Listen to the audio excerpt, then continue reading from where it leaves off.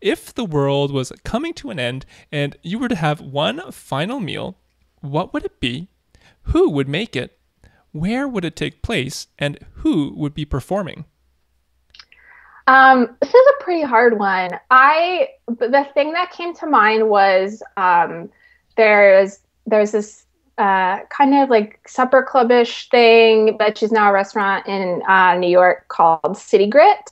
And when I lived in New York, I ate there once because they had a gluten-free Southern food night. It was like a once in a lifetime situation for me. There was chicken. It was amazing.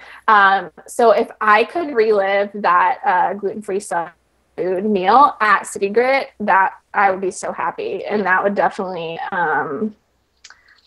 be it. In terms of who would be performing, I'm not really sure. I mean, I guess why not Beyonce, right? Yeah, I mean, she gets things going, right? Yeah. Well, that sounds awesome and definitely worthy of the end of the world.